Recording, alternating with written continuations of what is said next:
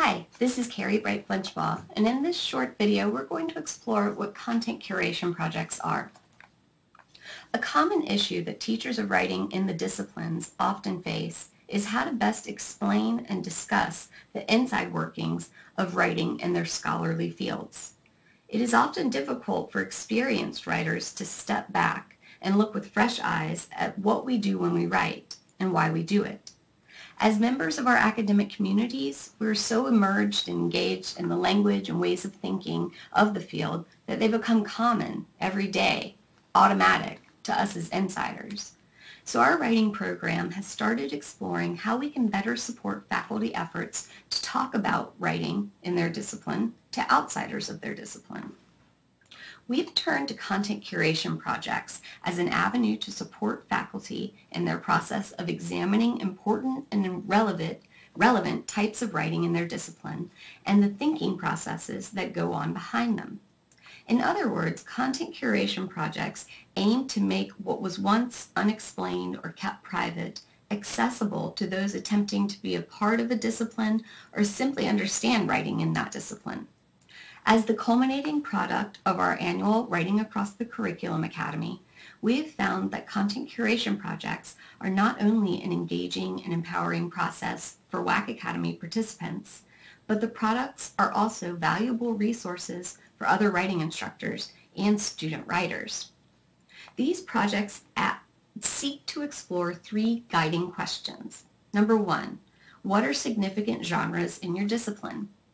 Number two, how do these genres and their components function rhetorically and socially?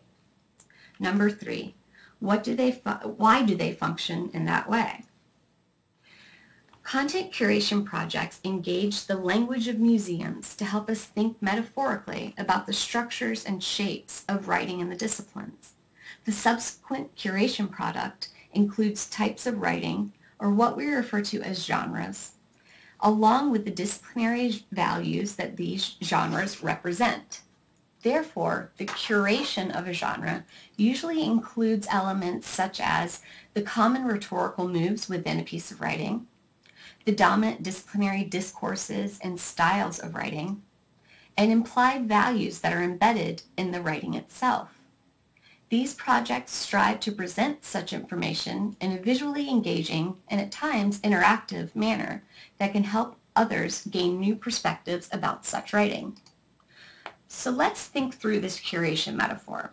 A curator's work to create a museum exhibit includes steps like identifying a theme, selecting significant artifacts to include in the exhibit, contextualizing the selected piece and the theme, arranging and organizing the artifacts in a meaningful way, and curating the exhibit's artifacts individually and in relation to the overall theme.